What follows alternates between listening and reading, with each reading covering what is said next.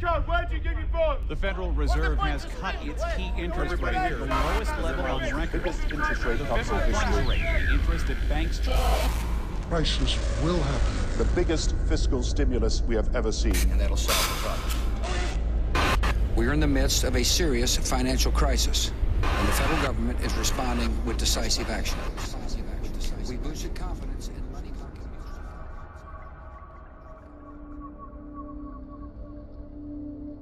market. Have you taken a large home loan? Or did you put your savings in stocks, mutual funds, or bonds? If not, then you can relax. But all of us who did are living on borrowed time. This is the story of the greatest financial crisis of our time, the one that is on its way.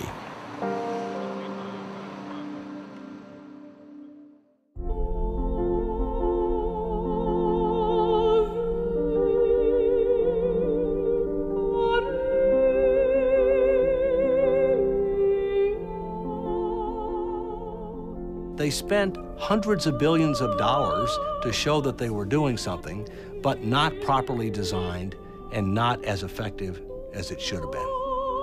When they start losing money, hey, we got to get back in the game. We got to get those dice rolling again. Hey, let's create another bubble.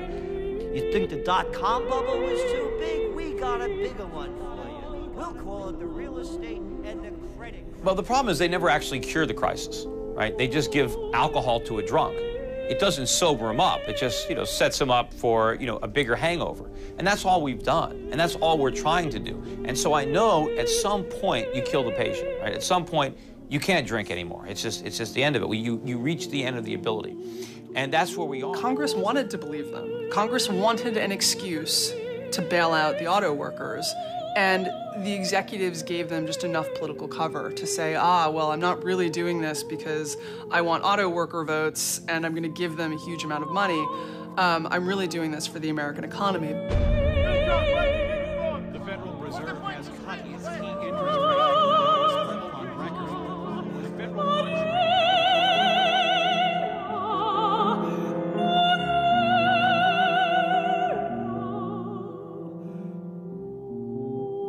So the solution is the problem. That's why we had a problem in the first place. And this is the danger in protecting investors and consumers from the consequences of their own decisions.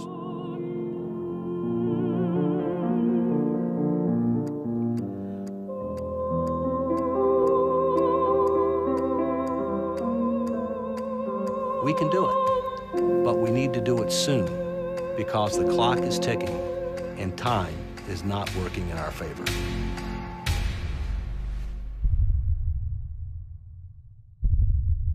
I know many Americans have questions tonight. How did we reach this point in our economy? And what does this mean for your financial future? These are good questions, and they deserve clear answers. And they deserve clear answers. First, how did our economy reach this point? They took down the symbols, the financial symbols of America, the twin towers of the world trade. Today, we've had a national tragedy. Two airplanes have crashed into the World Trade Center.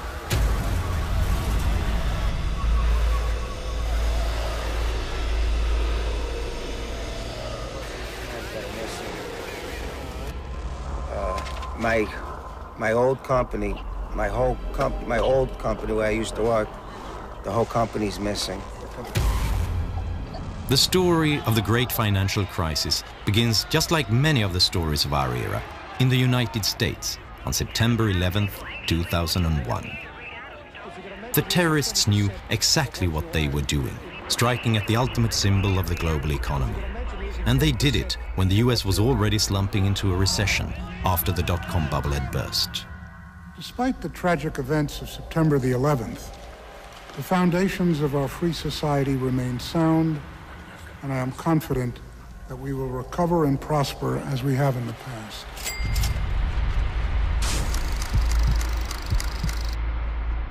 In spring 2001, the Federal Reserve started lowering interest rates. And now it continued lowering rates to save companies on the brink and to keep unemployment down. During 2001, the interest rate was lowered from 6.5 to 1.75%. In 2003, it was cut all the way to 1%, and it remained there for a full year. Predicting the panic of 08, the economic 9/11, and the current economic crisis that we're still in was probably one of the easiest forecasts we've ever made in our 30 years of trend forecasting. It was very simple. Gerald Celente lives in Kingston, a few miles north of New York. He's one of the top trend analysts in the US. He has been called a modern Nostradamus. He didn't just predict the current crisis, he also predicted the dot-com bubble and the stock market collapse of 1987. Immediately after 9/11, the President of the United States, George W. Bush, told the people to be good Americans and go out and shop. But how are they going to do it? You're in a recession. The Federal Reserve comes to the rescue. In his memoir, Federal Reserve Chairman Alan Greenspan writes that he knew that low interest rates might cause a bubble. It's party time! Traditionally, central banks remove the punch bowl once the party starts. The interest rate can't remain low for too long, or people will do things they'll regret later. This is one party that just has to turn out right. Well, the purpose of a party is to have fun together. And a successful party needs planning and skill. Greenspan argued that the Fed should never remove the punch bowl, but rather keep refilling it when the party started to peter out. And if things went bad, the Fed would clean up the mess and tend to the hangover. Banks and speculators loved it. Now they could take greater risks than ever before. If they were successful, they could keep the profits. And if they were unlucky, Greenspan would rescue them. Mom was that way. Let me come home crying over something and she'd give me candy every time. When you see the stock market come down and the real estate bubble burst, all that phony wealth is going to evaporate. And all that's going to be left is all the debt that we accumulated to foreigners.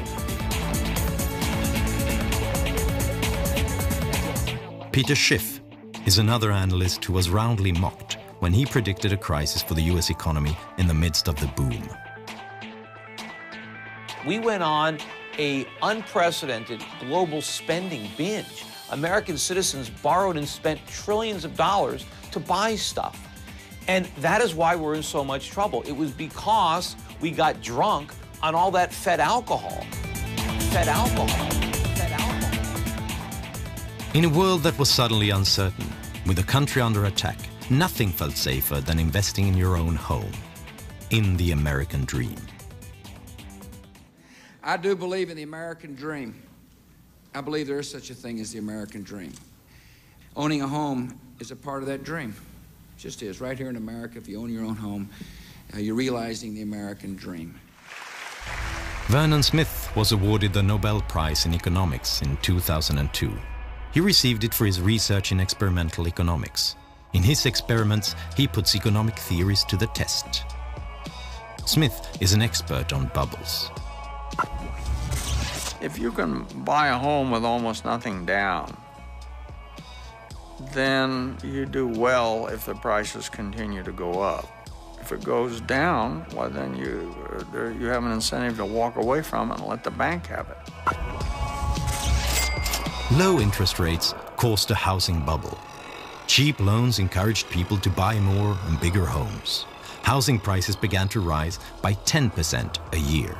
So many took out a second mortgage on their old house to fund consumption. You want to go on that vacation?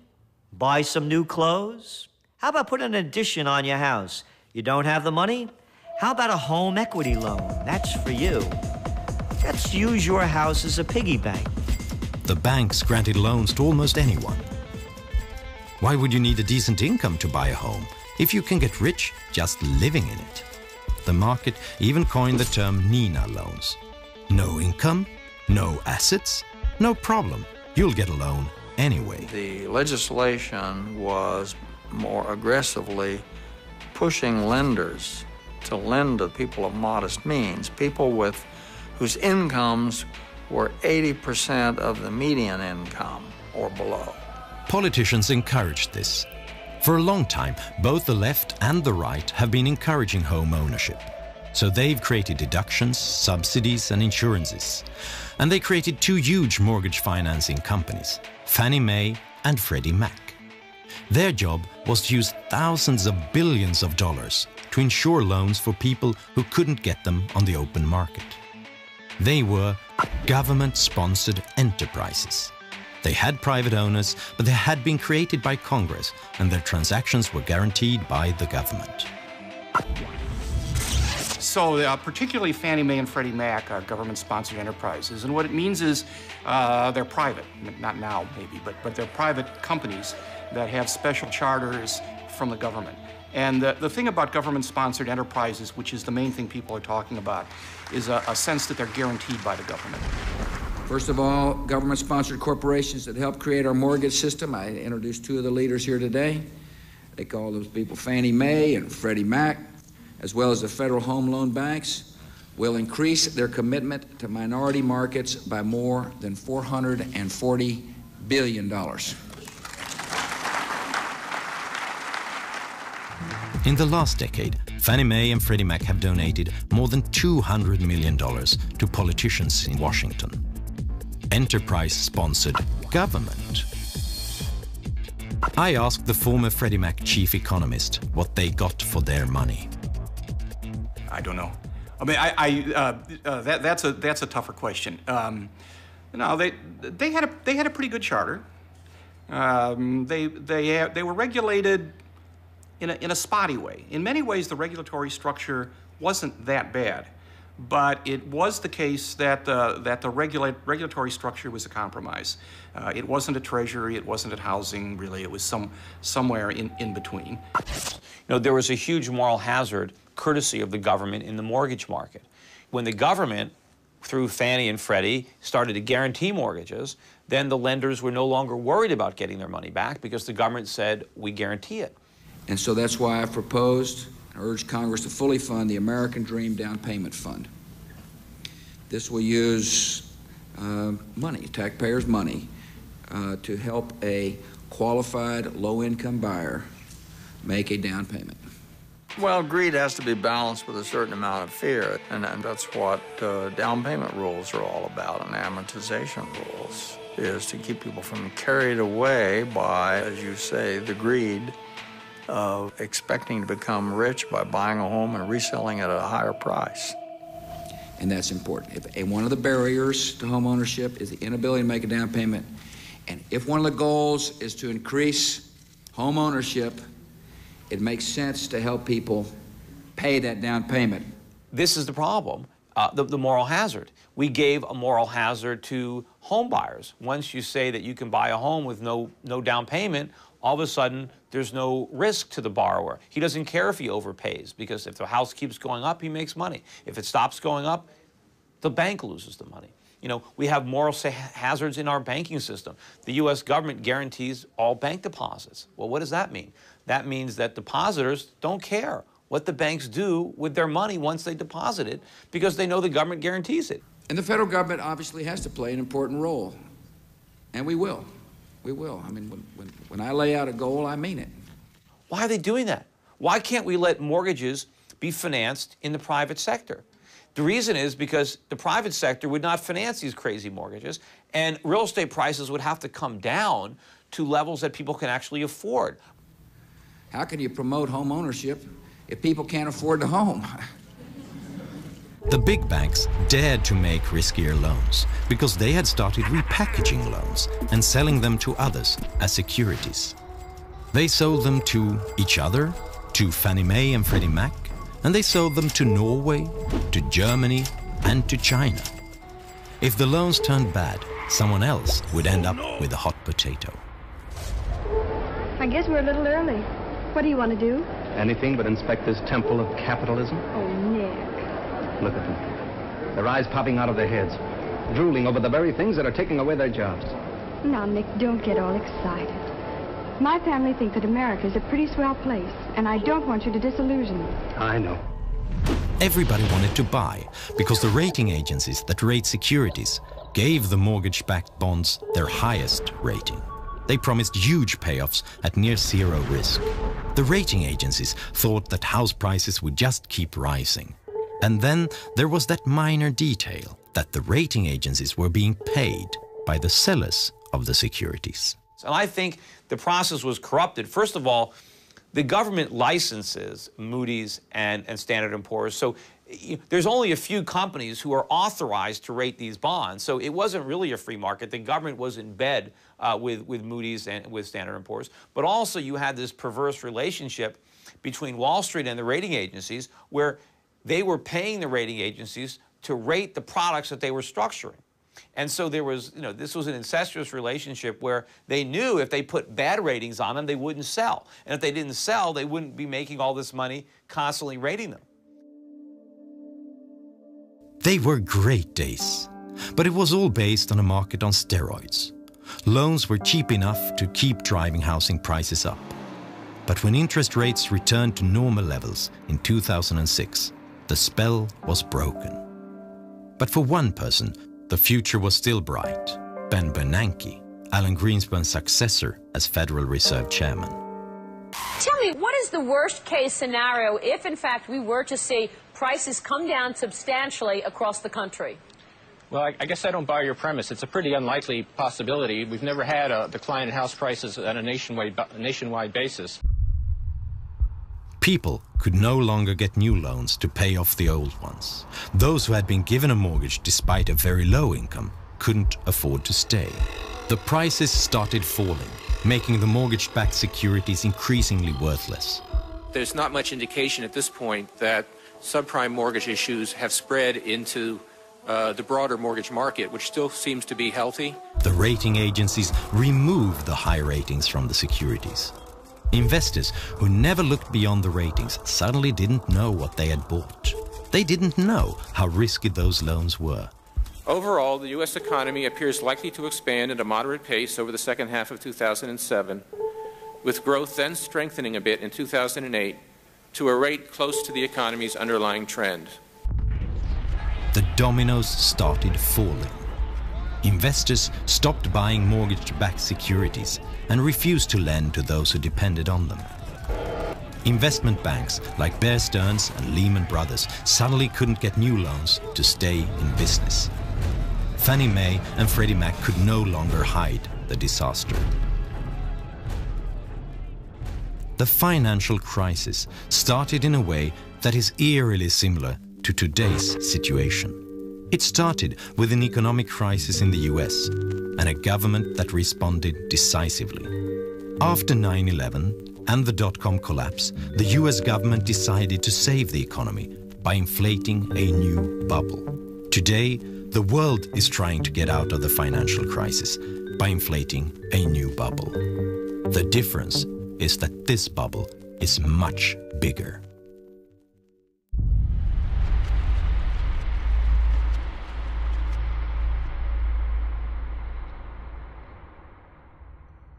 After they did the dot-com bubble, and that burst, and they reinflated it with the real estate and credit crisis bubble, and then when that burst, now they've created the bubble of all bubbles. And it's not only the United States, this is a global bubble. They're all into it. It's called the bailout bubble. Hey, the economy's going down, recession's setting in, sales don't look good, exports soft, need more money? How about we'll call it stimulus packages? And from Australia to the United States, from the UK to China, they're dumping funny money into the system to keep it going. In September of 2008, the US economy is near collapse. Fannie Mae and Freddie Mac have been taken over by the government. On September 15th, giant investment bank Lehman Brothers goes bankrupt after monumental bets on real estate. AIG, the largest insurance company in the world, collapses the next day. Fear sets in. It seems like anyone can fail. Suddenly, banks no longer dare make loans to companies or each other. Experts warn that the economy is about to collapse. This CBS News special report, a presidential address to the nation. From CBS News headquarters in New York, here is Katie Couric. Good evening, everyone. President Bush asked the networks for this television time so he could talk directly to you about a national crisis. Some of this country's major financial institutions are in danger of collapsing under the weight of bad mortgages, and that would be devastating for the entire economy. We are in the midst of a serious financial crisis, and the federal government is responding with decisive action.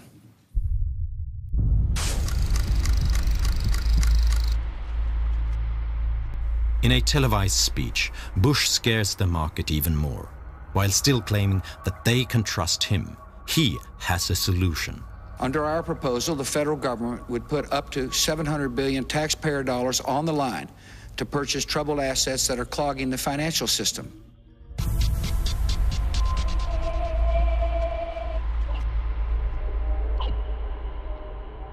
The US government wants to spend huge amount on Wall Street banks to cover their bad deals. Even banks who don't want the money will be forced to take it, so that the public won't know which banks are on the brink of collapse. All those in favor say aye. Opposed say no. The ayes have it. Speaker. I want to thank the Secretary of the Treasury for working hard with the members. I thank the members for working long hours like they've been doing to come up with a solution that's bipartisan and that'll solve the problem. On October 3rd, Congress approves the biggest financial bailout in history. $700 billion. Around the world, in Germany, Italy, Canada, South Korea and Great Britain, other politicians do the same to save their banks.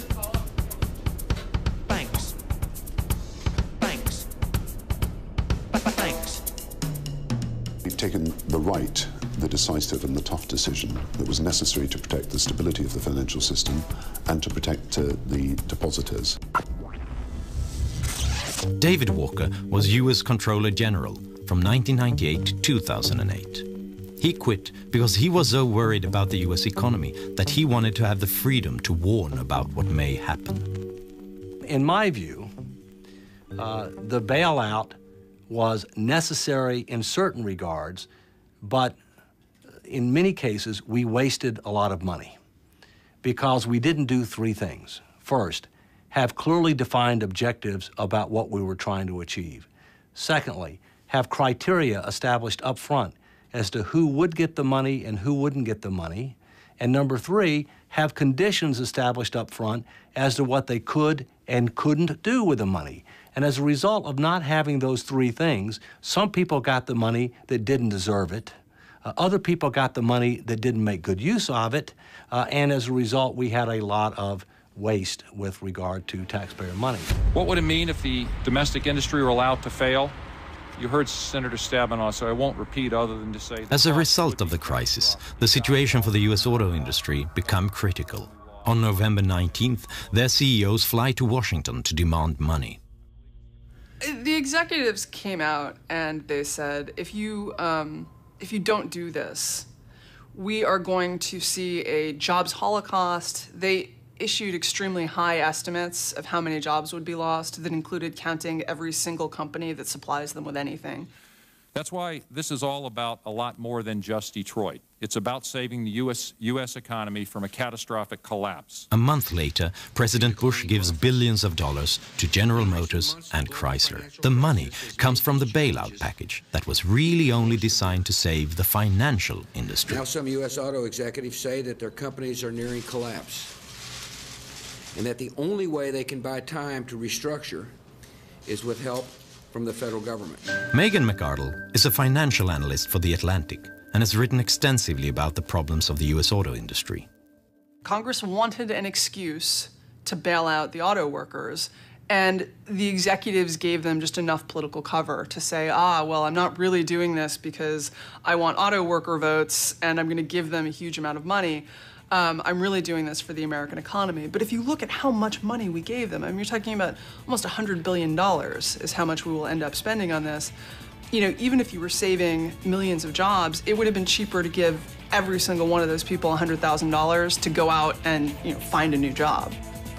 The big guys on Wall Street, they can't take their losses. They're crybaby capitalists. Oh, they preach capitalism for everybody but themselves.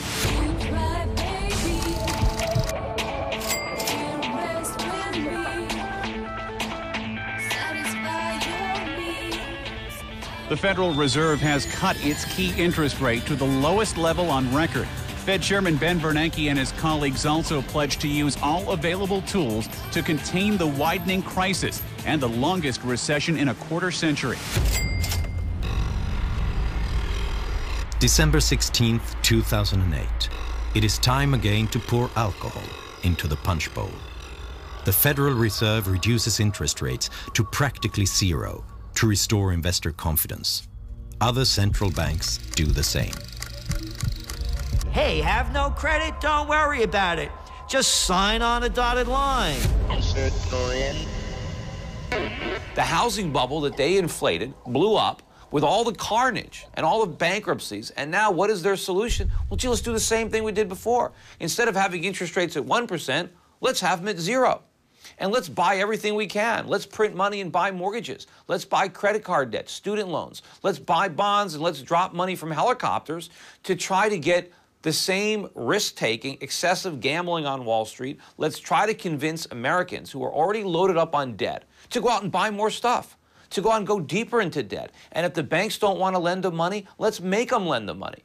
I mean, this is economic, suicide. While the Fed lowers interest rates, President-elect Barack Obama prepares an enormous stimulus package meant to get the U.S. economy going. We are running out of the traditional ammunition that's used in a recession, which is to lower interest rates. They're getting to be about as low as they can go.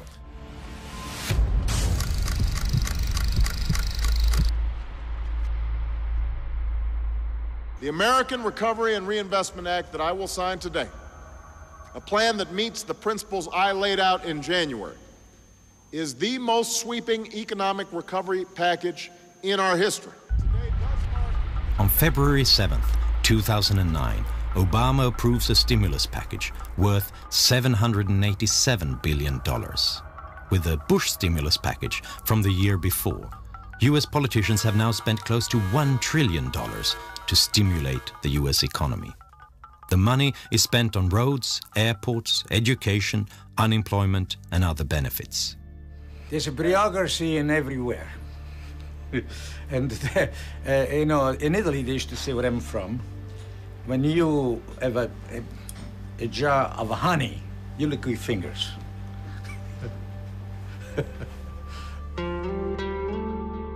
The town of Union is located a few hours from the Canadian border. This is where the computer company IBM got its start and grew to be the biggest in the world. The factories are now empty, but the town has acquired a small town rhythm. So there was surprise when $600,000 from the stimulus package arrived to combat homelessness. On occasion, our police officers may run across someone and they try to, take the person to an area where the individual can get some shelter and get something to eat, but it's not a problem here. This is Rodeo Drive in Beverly Hills, probably the world's most famous upscale shopping district. It was here, for example, that Julia Roberts went shopping in Pretty Woman.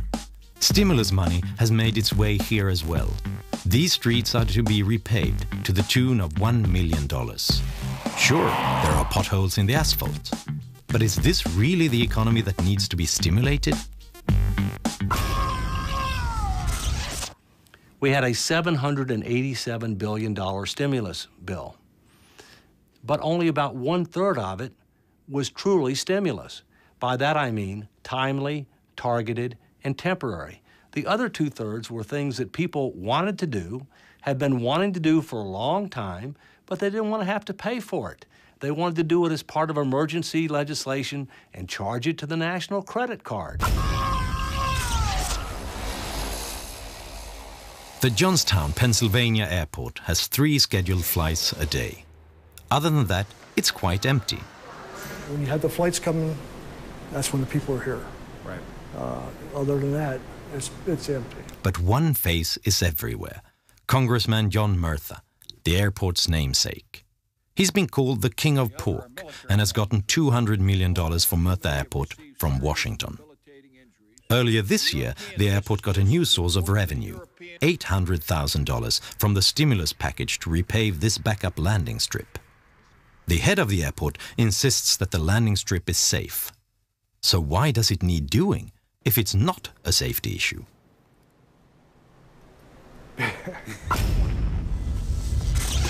Because of the steps we've taken, this plant is about to shift into high gear.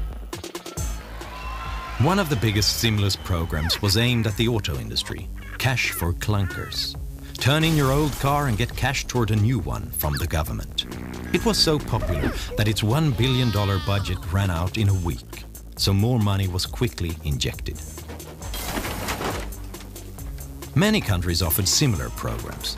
Germany had the biggest one and handed out almost $7 billion to those who scrapped any car more than 9 years old while buying a new one.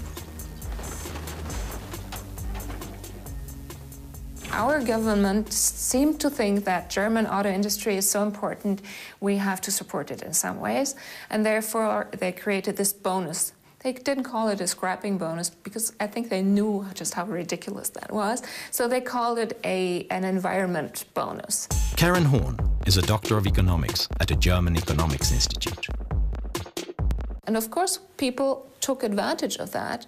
It worked as long as it was on, the program worked, but now it's out, it's over, and of course, numbers are dropping. People are feeling that they ran into additional debt due to that bonus that they wanted to take advantage of, and they're having problems they didn't anticipate. So Germany spent almost $7 billion to scrap fully functioning cars and to maintain excessive auto factory output. Once the program ended, the industry was right back in the doldrums. I was just very surprised that people would accept the idea so readily. That they would accept the money is something else, who wouldn't, but that they would find this a solution that they deemed viable. It doesn't give me a very good impression of the rationality of the voter and taxpayer, I must say. And that's where we are. I think at this point, the problem is now so big that government stimulus is not going to, buy us another 5 or 6 years of phony growth like it did last time. Because we have to accumulate so much more debt now. Because the bigger the problem gets, the more we have to stimulate to get that short-term boost. But now the bigger the bust, because now we have a bigger stimulus, to get out of the economy. About a year after the worst economic crisis in modern history, Lehman Brothers is gone. But apart from that, Wall Street looks much the same. Many banks are reporting record profits. The world's stock markets have skyrocketed. The market is finally breathing a sigh of relief. But isn't it somewhat uncomfortable? Haven't we been here before? All the measures that we have taken to save the economy, the low interest rates, the massive debt, the safety net for the financial industry, these are the very things that led us into a crisis in the first place. We've been saved from the consequences of one burst bubble by inflating 100 new ones all over the world.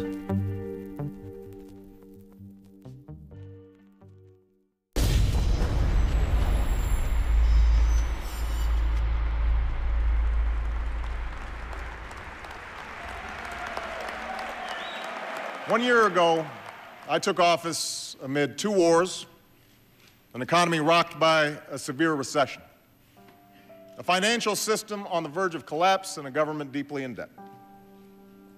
Experts from across the political spectrum warned that if we did not act, we might face a second depression. So we acted, immediately and aggressively. And 1 year later, the worst of the storm has passed.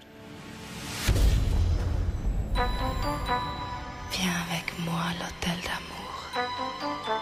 L'amour est partout. L'amour est pur et libre. Réaliser tes rêves à l'hôtel d'amour.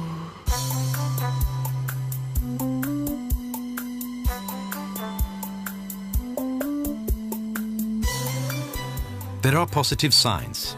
This is the Hamptons outside New York, a classic playground for Manhattan's elite. A house by the Atlantic like this one costs $30 million. And a hot dog bun with lobster salad costs $18. Fast food, Hampton style. The crisis has made its mark here too. There are fewer private jets at the airport. Instead, the Porsches jostle the Mercedes on the turnpike to New York.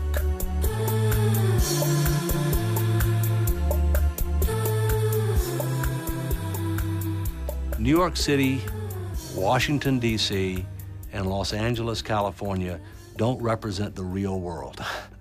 They also don't represent the real part of America, the so-called Main Street of America. My tax money go to Beverly Hills. Well, there's a lot of money in Beverly Hills. I don't think they needed my money than there. But that's a different world. That's not a reality, you know, than that. If you ever visit Union and need a haircut, you may well end up at Frank Petrilli's barbershop.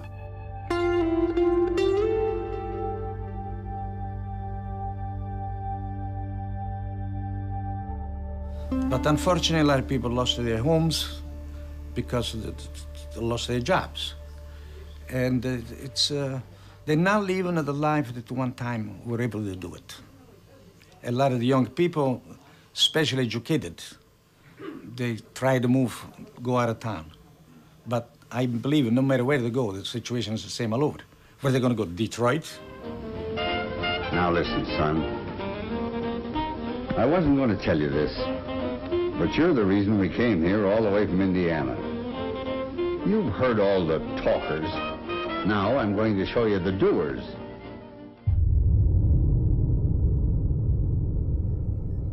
The US government has launched bailouts, stimulus packages and guarantees to the tune of $10,000 billion. Caught myself wondering for the 100th time how the hell I got here. What the hell I'm doing here. That's more than the total cost to the US government for World War I, World War II, the Korean War, the Vietnam War, the invasion of Iraq, the New Deal, the Marshall Plan, and the moon landing. Bush almost racked up more US debt than all presidents before him combined, from George Washington to Bill Clinton. And Obama is almost creating greater debt than all presidents before him, including George W. Bush. But it's not just the US that's increasingly looking like a house of cards. During the crisis, many governments went deeply into debt. Estimates say that the average debt in the richest nations will exceed 100% by the year 2011. These are loans taken at currently low interest rates. Should the interest rate rise by 1%, the US interest payments will rise by $100 billion per year. That's more than the annual cost for the Vietnam War. Sometimes it's just an engine failure, other times it's the deadly flak. If the pilot's lucky, the flak kills him. But usually he isn't, and he burns to death as his plane spins in. It sounds absurd to even think that the United States, the world's economic superpower, might crash. After all, they get the highest ratings from the credit rating agencies. One of the lessons that we must learn from the mortgage-related subprime is you have to take credit ratings with a big grain of salt. Because as we saw with the mortgage-related securities, they went from AAA rating to junk bond pretty fast once people understood the true situation. Today, the United States is rated AAA, but if it doesn't start taking steps to put its financial house in order, that AAA rating will be lost. It's only a matter of when and how quickly. In September 2008, The bankruptcy of one large investment bank brought the world economy to its knees. The fate of Lehman Brothers raised the question of who was next in line, so everyone avoided doing business with banks. How will the world react if the next entity to declare bankruptcy is a nation? Who is next in line if that were to happen? Some houses of cards have already started falling. This is Iceland, until recently one of the richest nations in the world. When the crisis hit, the Icelandic banks collapsed. The Icelandic stock market crashed, leaving the debt with a small population. For the first time in 50 years, this peaceful country saw riots.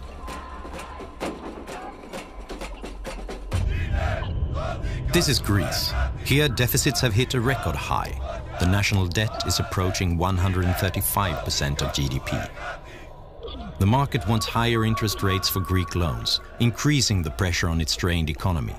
It seems like the Greek government needs a bailout to avoid collapse. Italy, Spain, Portugal, and Great Britain are other EU nations with similar problems. What about my country, Sweden?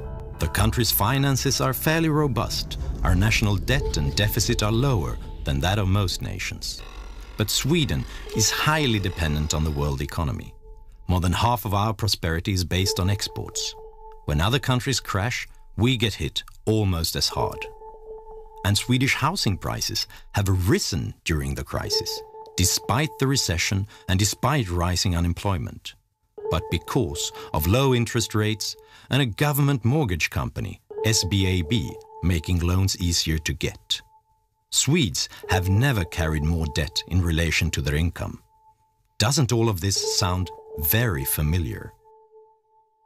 We have new bubbles everywhere, so I am pretty worried about what's going to happen. If you don't want bubbles to burst, then don't blow them up in the first place, because all bubbles burst. If enough things can go wrong, some of them probably will. The question is just which needle will burst this bubble? Will it be new credit losses as banks take on greater risks, knowing that the government considers them too big to fail? Or falling stock prices as interest rates rise and the steroids wear off? Will it be the Chinese economy overheating? Or will it be a collapse of confidence in the US dollar?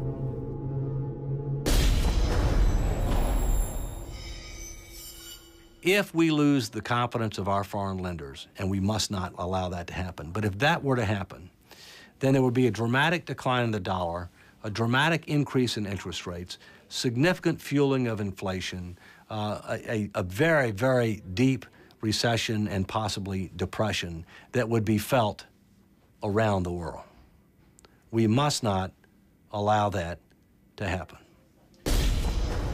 When the next bubble bursts, you cannot use the same emergency measures. You can't lower interest rates that are already at rock bottom.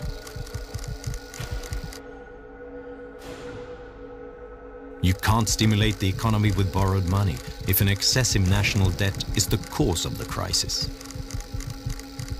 The governments could save the banks, but who can save the governments? Ultimately, there's going to be a price all around the world to be paid for this. And the longer it continues, the bigger that price is going to be. You know, this really is a moral question. I mean, I can give you plenty of big and bad numbers. You know, when you talk about tens of trillions of dollars, it's just hard to imagine. But you have to put a face on it. And to me, I put my children's and my grandchildren's face on it. It's their future that we're mortgaging. When we tell people that there's going to be a bailout bubble, and they see the world equity markets up 50, 60%, they don't want to believe that it's another bubble. They want to step right up back to that table and throw their dice and try to win their hand at the wheel of fortune that Wall Street's spinning. So people still don't want to believe that the worst is yet to come. It's easy to think of these predictions as much too gloomy, but that is exactly what people said the last time. when these experts predicted the 2008 financial crisis. They were laughed at in the media. You guys are deluding yourself.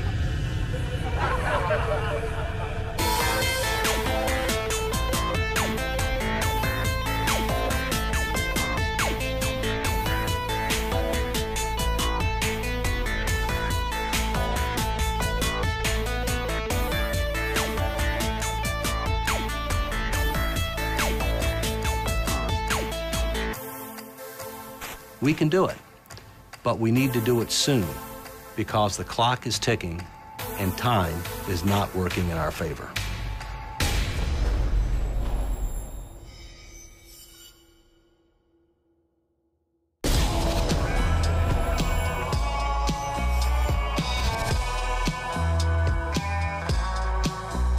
Some of the townsfolk said he was dumb as dirt, but it didn't bother him none.